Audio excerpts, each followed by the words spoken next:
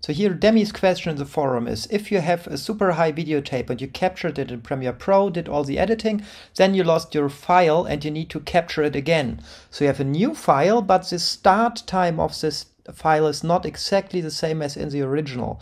Can you replace the footage and offset the in points of all clips in your sequence to get back the original edit, the old one?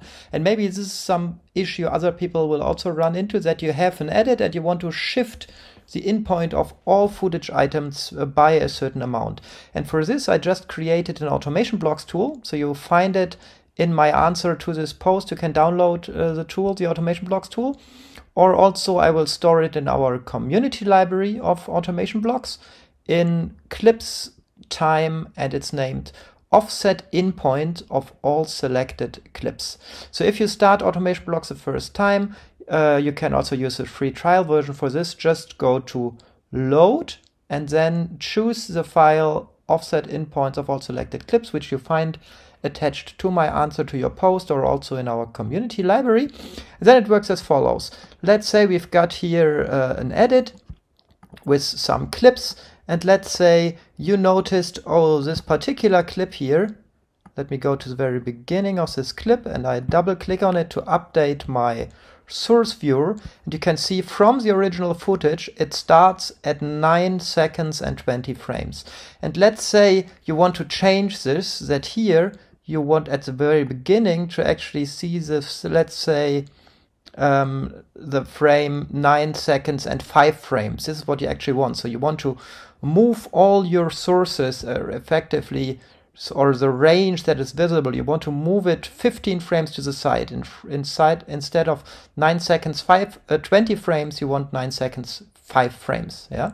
So what you can do, you select this tool that I just made for you and enter here -15 to go 15 frames to the left effectively.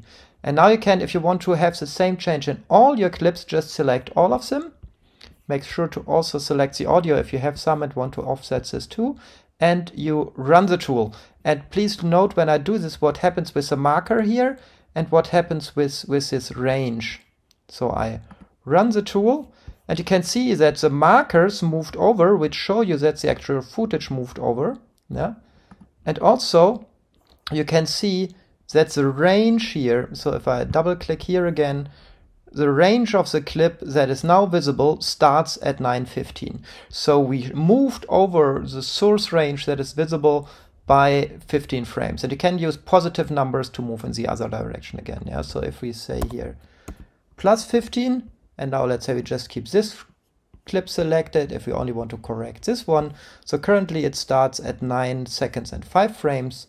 If we run it again, you can see that this range moved over. And if I double click here again to update the current time, yeah, the current time is now at 9:20. At 9:20 this clip starts now again.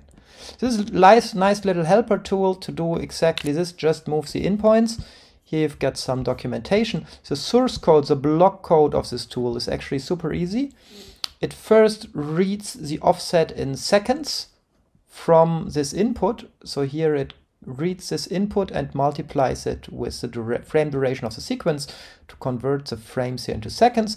And then it says for each selected clip of the active sequence, set the attribute in point of the clip to the original in point that it had before, plus some offset. This is how this is working. Yeah. Here, read the offset in seconds, do some conversion to convert the 15 frames here into a duration in seconds, because this is what is needed here.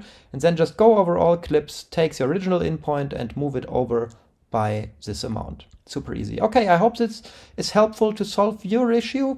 And note that this is just one of many things you can do with automation blocks. So automation blocks comes with a big library here of ready-to-use tools for all kinds of things. And you have this ability to create custom tools, which I did in this case.